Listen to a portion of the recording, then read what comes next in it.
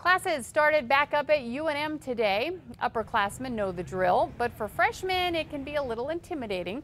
That's why UNM's Dean of Students has set up a Facebook page for freshmen where they can interact with each other and talk with student orientation leaders. This year's freshman class is expected to be about 4% bigger than last year's, about 3,400 students. The class will also have access to several other new tools, including a one-stop kiosk to help them get around campus and a new website called Degrees Map.